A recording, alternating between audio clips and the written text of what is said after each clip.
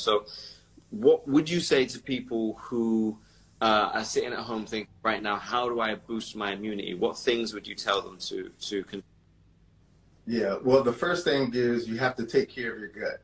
So that means eating fruits, vegetables, nuts, and seeds. And the reason why that's so important is because that probiotic or gut bacteria feeds on fiber.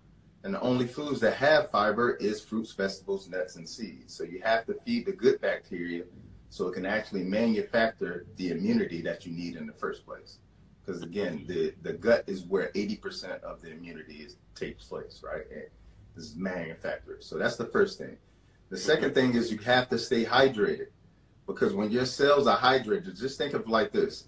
The difference between a grape and a raisin is simply hydration. And when we're dehydrated, our cells are dehydrated and they look like raisins. So we have to stay hydrated. The third thing is the sun.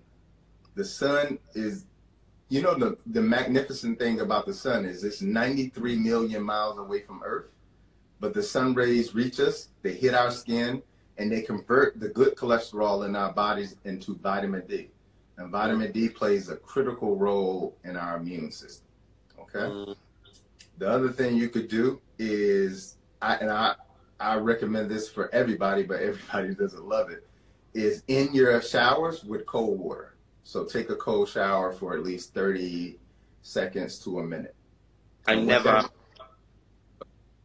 Yeah.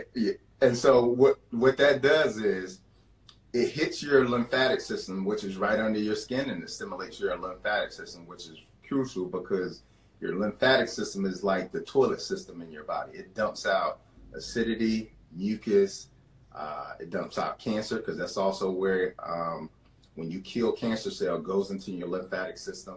It also dumps out infection. So when your body kills the infection, it has to be eliminated. You have to remember, a virus isn't dead or alive. So the macrophage that actually eats it, it doesn't actually kill it. It's still in your body, so it has to be eliminated. So cold water, when it hits it, stimulates your lymphatic system, but it also stimulates your immune system. So taking about a 30-second to a minute cold shower at the end of your shower will do you a lot of justice. Now, I've even seen this with people who have like cellulitis, and no antibiotic won't work against it, like a skin infection. And all I have them do is rotate their hands from warm water to actual cold water, like ice water, back and forth a couple of days, and it gets better. Okay, so sunlight and cold showers. What else? Sunlight, cold showers, eating a healthy diet. You can take What is a healthy diet? Because a plant-based whole foods diet. That means raw vegetables, raw fruits are the best thing for you, because when you cook them, you kill the nutrients in them. And then during the stage where you're actually trying to build up immunity, you want to get all the mineral content out of it, all the trace elements, all the antioxidants. So that's why it's so important to eat as much raw fruits and vegetables as you can. Okay, so raw foods, because when you cook them, you destroy the lots of nutrients in it. You destroy the digestive enzymes that helps you to even break them down in the first place. What would you say to people is a good start for a raw food diet if they right now they know that they want to go? Let's say they want to go raw for a week. What is the basis of your raw diet? What do you have day to day? Every morning, a green smoothie or green drink. So that's how I would start off my day. And then fruit, so a bowl of fruit. The bowl of fruit could be the size of your hand. Salads are going to be the other staple inside of the diet. And then the combination of things like a few seeds and a few nuts. That's really all you need. I think a lot of people like a lot of variety, but get your variety from your fruits. So doing your berries, doing your melons, doing your different types of fruit, and doing your juices and your green smoothies and your salads, and that's really all you need. I have a fruit company. When you're off this, send me your information. I'll just send you weekly boxes of fruit. I think that we should do this regularly, just because a lot of people right now, they're scared, and the only information that they're able to receive is from European or Chinese, Arab, Indian doctors. and or African doctors who've been seasoned, Right. like I would say, may he rest in power, who've been seasoned to basically be the drug pushers of white capitalism, and Right. always tell you, you know, they'll deflect with peer-reviewed science that has been funded by pharmaceutical industry or been funded by big businesses who are advocating for vaccinations, etc. So I'll send you fruit. I get organically grown soursop from Grenada, so you can have soursop juice or whatever. I eat Oh, raw food and a fruit-based diet, but I also think that this is kind of like an introduction, but we can get really deeper because like the thing is, and a lot of people, this is what Dr. Africa told me. He was like, I know so much, but people only really ever get it when they get my book because people keep asking me the same questions again and again. How do I go plant-based? right. What should I do about sleep? And he's like, it's very difficult to go into into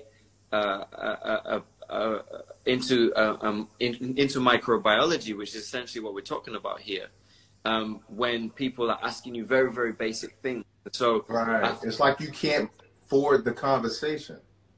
right, exactly. It's like it goes way over people's heads.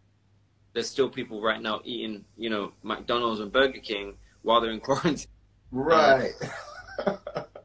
to be well. So I think we should do like maybe a series where we just keep kind of going deeper, deeper, deeper in the layers. But just quickly, what herbs and what superfoods or supplements, if any, should people be taking to boost their immune system?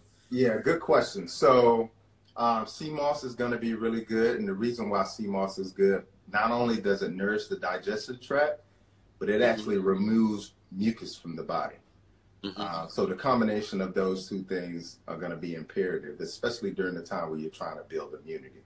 The other thing is elderberry, and I know there's been a lot of information out there about you shouldn't take elderberry while the coronavirus, but all of that started with a Facebook post, and the information was based on theory. It wasn't based on science at all. There are no scientific articles or clinical studies that say that elderberry does not help you fight viruses and is bad for the coronavirus. So elderberry. If you don't have any symptoms, you can do it preventatively. So you can do like 1 teaspoon. If you actually have symptoms, you can do like 4 a day at the onset of the symptoms. What was that? Like a medicinal dose. I couldn't hear you. I'm sorry. So like a medicinal dose. Yeah. Okay. So you can do that in tea, or you can make your own syrup. Okay. The other things that you could do is make sure you eat foods that are high in vitamin C. And notice I didn't say go out and buy vitamin C, but eat foods that are high in vitamin C because they actually have the complete form of vitamin C. When you go out and buy things like Emergency, which is like this pack that says it has ascorbic acid in it, ascorbic acid is not vitamin C. It is like essentially like the antioxidant wrapper around vitamin C. So it's only one component.